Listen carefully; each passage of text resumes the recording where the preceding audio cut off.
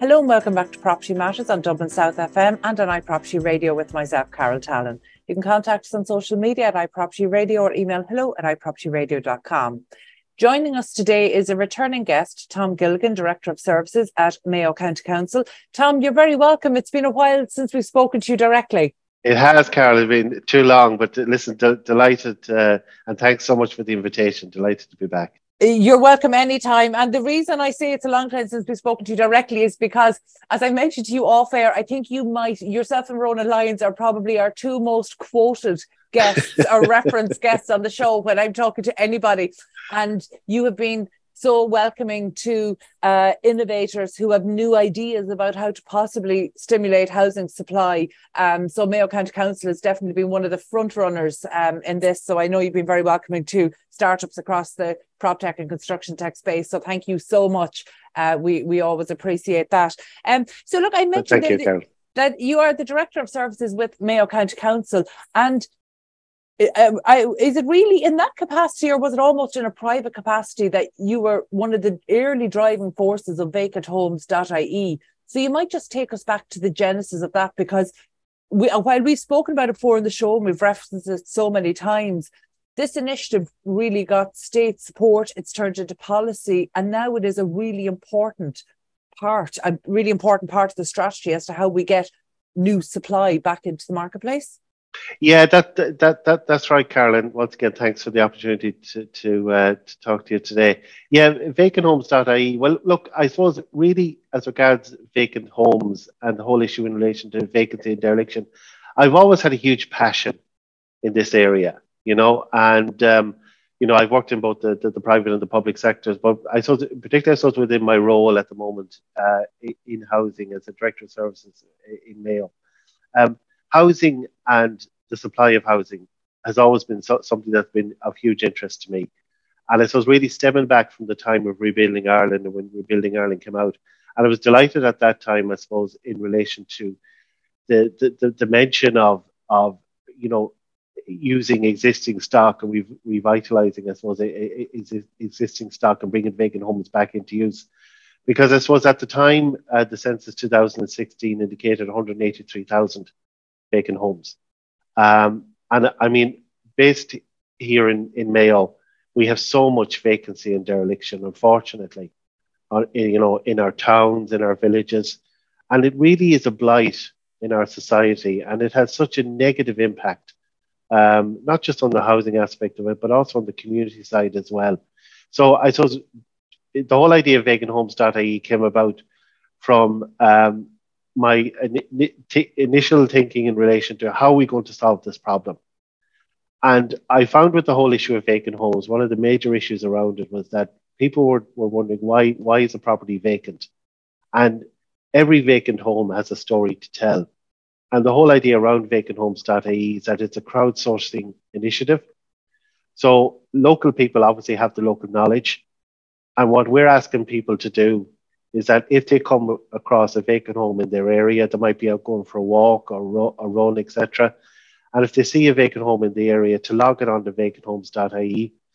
An alert is then sent to the vacant home officer in each local authority. And I suppose it's their role at that stage then to follow up in order to try and bring that vacant home back into use as quickly as possible. So it's relying so much, I think, and it does from the point of view of asking the public and asking people in their communities to come on board and to help everyone, help us, I suppose, in a sense, solve the housing crisis, because it's a problem that affects every single individual in our community. So I think it's a great opportunity and a great way for, instead of putting the power into certain people's hands, I think with vacanthomes.ie it gives the power, because it allows the power to go into everyone's hands.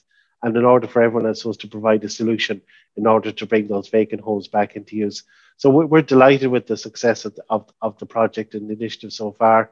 And as I say, we just, at this stage, I suppose we want to see it grow and get more vacant homes back into use.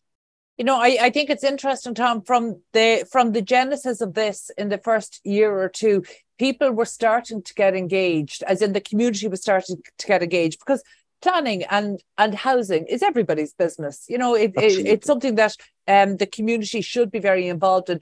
But you know, I think it's fair to say over the past 2 decades, I don't believe people were very engaged. I think it's only in the past 5 years, and particularly since COVID, that actually communities have become so engaged in what's happening in their local community.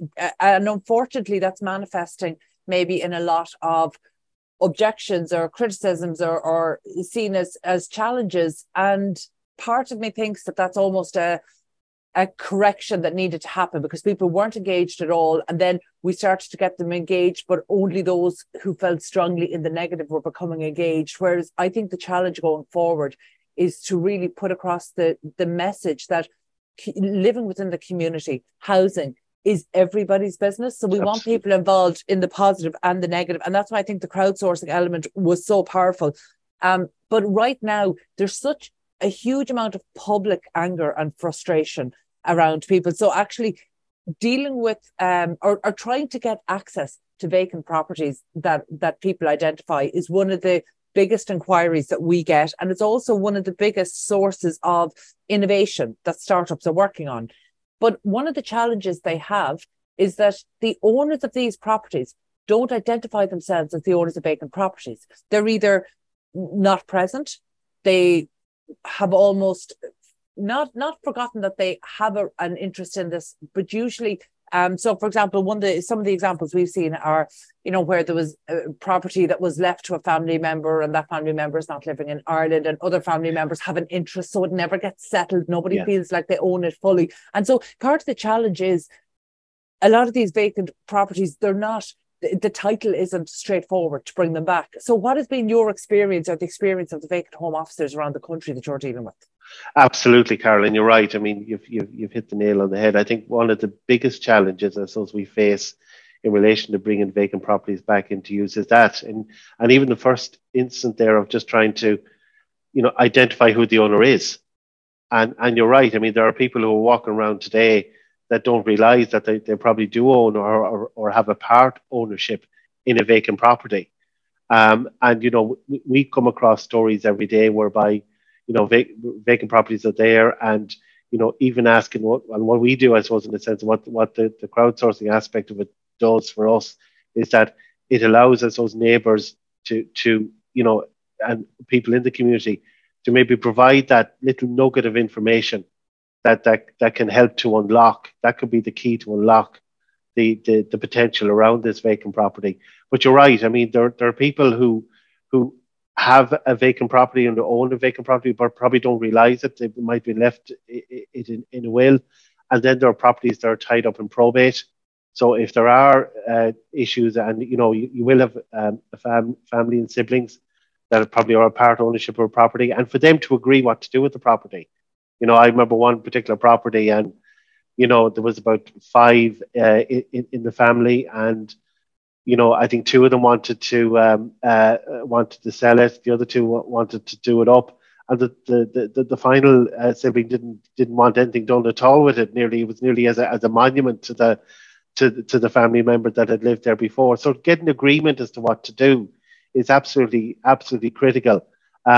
But I think in time that we are in such a housing crisis at the moment, and there is such a lack of properties available, I really do think that we have a moral responsibility and an ownership. We need to take ownership of this issue, and we need to bring these properties back into use. I don't think we have any choice around this at this stage, and we need to be doing everything we can. And I would urge anyone who has a vacant property and you know, they either own it or a part ownership, do what you can to bring that property back into use. Please don't have it sitting there, you know, falling into dereliction, becoming an area where that might attract antisocial behaviour that is having such a negative impact on your community. You know, and you know, you're not being a good neighbour if you have a vacant property and if it falls into dereliction and it's impacting on the community. Because apart from the housing aspect of it, I mean, when you think of the properties around that derelict property or vacant property, I mean, it's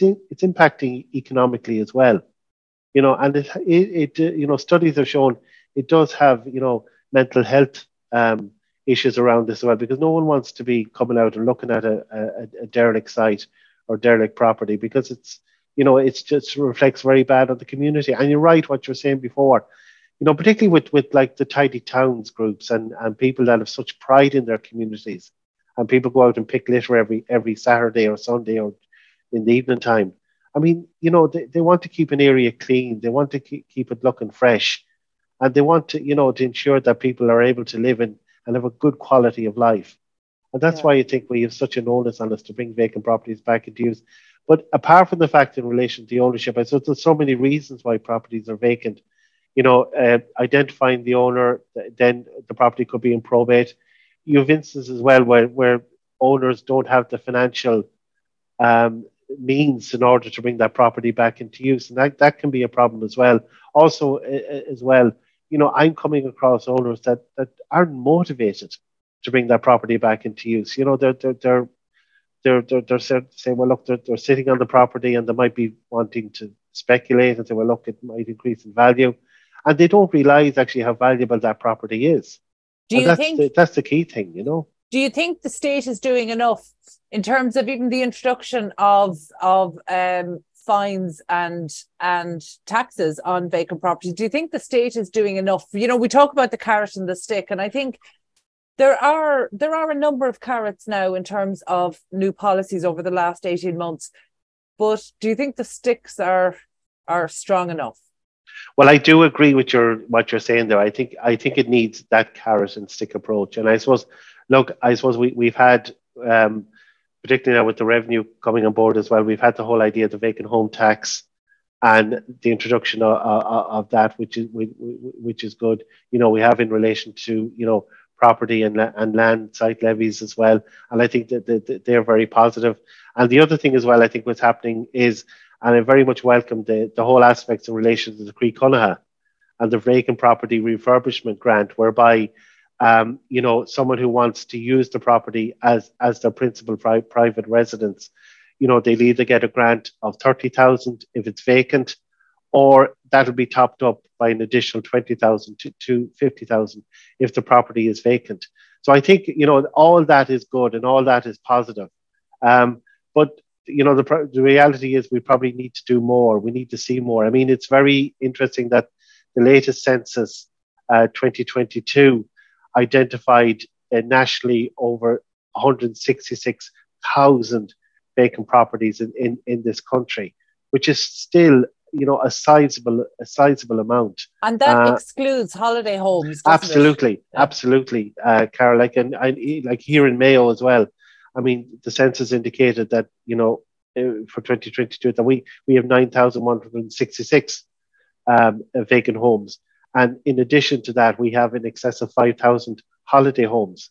So, I mean, there is such a level of vacancy and such a high level of vacancy that, you know, we need to do whatever we can in order to bring properties back into use. So, look, I welcome the initiatives that have happened. I think that there's certainly steps in the right direction, but it's up to people now as well. And I think, you know, we all have to take ownership of this. And you know, it's not fair, I think, or it's not down to just one minister or one government or one department. I think that the onus and the responsibility lies in all of us in order to do what we can to bring vacant properties back into use. Because, I mean, you know, there's so many people at this stage, you know, that need a home. We're seeing record levels of homelessness. We're seeing so many young people and, you know, younger generation that are trapped at home, basically with mom and dad, that want the opportunity to go out and own a home of their own, you know, and I think, you know, it's terrible that people are not able to have that opportunity, and we need to do this because home ownership is just so key and so important. And I think it is a key pillar of the, you know, it is a key pillar within the Housing for All program as well. So look, we've made, there are positive steps happening, but, you know, we still have a long way to go yet. Tom, I often call you one of the most open to innovation. So one of the most innovative and open to innovation, you know, director of services around the country. And that's really reflected in some of the work that Mayo County Council has done. But you're working on a really interesting project that we have profiled on the show previously, but you might just talk us through it, and maybe other local authorities listening in might be able to kind of benefit from some of the insights, your experience. So, we previously interviewed Colin Casey of Home Buyers Hero, a really interesting proposition. But Mayo County Council have taken this a step further. So you might just talk us through that matchmaking pilot. Yeah, and thanks, Caroline. Look, yeah, it's great at the moment. I suppose from our point of view, yes, there is a vacant homes matchmaking pilot that we've launched here in Mayo. And I suppose, first of all, I want to thank Colin and Home Buyers Hero, and also the Housing Finance Agency need to get a mention as well, because I suppose, that has provided the funding to us in order to commence this partnership and collaborating with Colin Casey and Home Buyers Hero. And I suppose the idea of that, I suppose, in the sense that this will enable Mayo County Council, in collaboration with Home Buyers Hero, to bring vacant homes and potential vacant homes back into use. So what we want to do, and how the pilot will work, is that Mayo County Council, we will assess vacant properties, compile a list of suitable homes. And what we're doing at the moment is that we're writing to those owners and encouraging them to participate in the pilot. And then what will happen then is that prospective home buyers, and there are so many of them out there, they will be able to view these properties on the Home Buyers Hero website. And that will allow them, I suppose, to declare an interest in the property. And this pilot is aimed at those people who want to make that property their principal private residence. And that's key. And when enough people then are interested in a particular property, and Home Buyers Hero will establish how many prospective buyers would be willing to buy or purchase that property, then we'll be able to set up, I suppose, in the sense that the property owner then will be able to get a good idea how much that property is valued, because that's one of the key problems at the moment, is that vacant homeowners don't know how much their property is worth. A lot of them believe and are being told that their property isn't worth anything, but they need to realize, I suppose, in the sense that there is a market there for these vacant homes, and that there are potential buyers that are coming and need, they want to engage. Just one thing in relation to that, and going back to the vacanthomes.ie, and in talking to the vacant home officers in the local authorities, I mean, one of the key things we do get constantly is that, people who are out walking and they come to us and they say, look, I've come across a vacant home and I want to, I'd love to live here. I would love that home to be my home. And they're inquiring as to how they can do that. So there's no doubt about it. I think the Vacant Homes Matchmaking pilot will do that. And I suppose, in a sense, one of the key aspects around this as well, what we want to do is that we want to look at potential solutions, because there are so many challenges, I think, to bringing a vacant home back into use. It's not just identifying the owner, get the owner to engage, and then getting the buyers ready, but then it's obviously getting mortgages around that as well. So it's working with banks and other mortgage lenders around that in order to bring those properties back into use. So I suppose what we're doing is that, a starting pool of about, initially, I suppose, in excess of 50.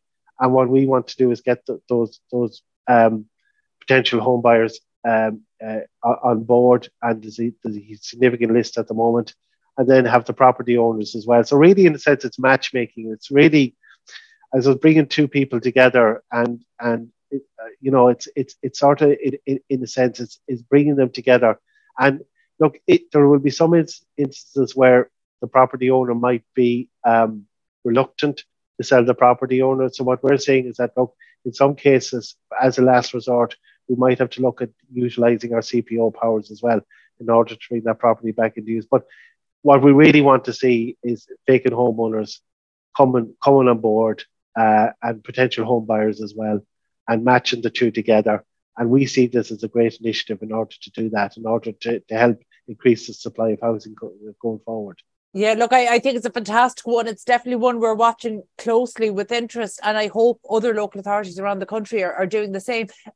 Do you envisage that these properties would come under then the Croi Conaithe scheme, that they would actually come in line for potentially refurbishment grants? Absolutely, Carol. I mean, one of the key things about this, what we want to see, is that we want to see these homes turn into someone's, own home as their principal private home residence. And that's what we're doing. We're encouraging, I suppose, in a sense, because the great thing about this is once the person then owns this home, then they will have access then to the Croi Conaithe grants and the Vacant Property Refurbishment Grant. And as I've already mentioned, I mean, you have 30,000 there for a vacant property, and then 50,000 for a property is derelict. Now, the reality is it will take more money, obviously, than that in some cases to bring the property back into use. But at least it gives someone a very good start and gives them a good motivation in order to do it. So that's what we really are, I suppose, looking for that, because it is. And I think one of the key things around this pilot and this working with Home Buyers Hero is that we do want to see home ownership, and we want to encourage more and more people to have the opportunity to own their own home. I working in the housing here in Mayo, I say this to people, the best days that I have here is, and the greatest days and the most joyous days are those days when you hand a key to someone to their own front door. And I mean, to see, I've seen people literally in tears when they do that, because they are just so excited. They're so overcome with emotion that it's just great to see. And we want to see that replicated many, many, many times. We want to see people having their own front door and having their own property. Tom, I love that. And I think that that's exactly what we should be aspiring to here, not just in Mayo, but for all of Ireland. And, you referenced the mortgages as being a potential issue. Is there some way that the local authority home loans could be adjusted slightly for this? Because we know to the end of last year, it was a minority of people who were getting approval. I think it was something like 25% of people were getting approval. And only there at the start of February, there was some changes to the home loan scheme, increasing the limits for all local authority areas. I wonder, is there some way that could be fortified? Well, it's certainly something. Yes, Carol, I think it's something we will look at. It's certainly something in conjunction with the pilot. And as I said, there will be a number of learnings to come out of this, and a number of things that we certainly will take from and see if we can change and tweak things in order to make it, more attractive, more accessible for people. Because ultimately, I think it's so important that we bring these properties back into use. And I think, in a sense, we are going down, as I said, there's a lot of good initiatives out there. But look, as I said before, the work isn't done yet, and there's more things that need to be done and have to be done in order to have more people own their own homes. Tom, very little makes me optimistic around the delivery of new housing supply, and that includes bringing properties back into use. Very little makes me optimistic, but actually the work that you're doing together with the team there at Mayo County Council, I think is really heartening. And thanks, and I'm so impressed with Carol Casey and the Homebuyer Heroes team. And in fact, actually I'd encourage anybody to take a look at their website, because they've a range of different initiatives, not just around vacant homes, but around new built homes as well, that might be of benefit and of interest to local house builders. So innovation unlocks so much. That's right. And I think, when you're looking at innovation and what technology and innovation has done, I mean, look, we've seen what it's done in relation to Uber and in relation to, taxis. We've seen what Airbnb has done in relation to, the tourism industry.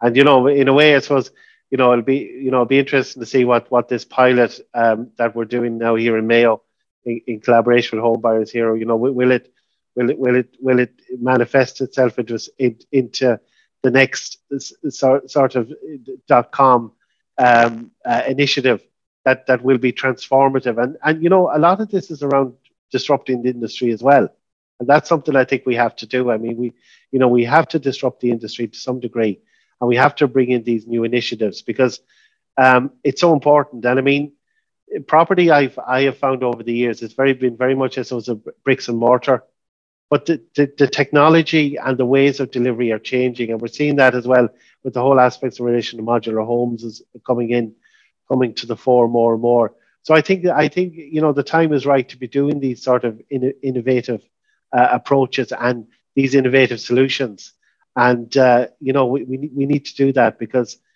as you say, that at the moment, I suppose we are in a crisis. We're in with this housing crisis, and we need to do whatever we can, and whatever solutions we come up with, we need to trial them in order to see whether they'll have an impact. I'm so delighted to hear you say that. So actually the one takeaway, I'm hoping that any other local authorities listening in or any other state bodies, would really take that actually the importance of exploring emerging technologies and innovation and actually trying it, because that's such a vital first step in order to establish proof of concept and see how impactful it'll be. Absolutely. And the other thing as well, I mean, one of the great things about this, and this is a great example of the private and the public sector working together. And I think it is going to that whole of agency approach, and it is we need to do that. We it's not, as I said before, it's not just one department or one agency or whatever. I do think we need a whole of agency and a whole of body approach in relation to this in order to address this issue. So it's great to see, and all the benefits with working with Colm is that it's great to be working with someone in on the other side, if you know what I mean. So but we need to see more of that. So I would encourage anyone that has any ideas or anything that they want to do. I'm reaching out to people at this stage to get in contact with me, and we'll see if we can work with them in order to try and bring these solutions to bear. Tom, that call out will be absolutely circulated across PropTech Ireland and MMC Ireland for those innovating across the construction side. So thank you. We genuinely appreciate that. Look, I'll close by echoing your sentiments between public and private sector collaboration. More of this. Thank you. Thank you so much for joining us today. That was Tom Gilligan, Director of Services at Mayo County Council. We need to take a quick break. Stay tuned.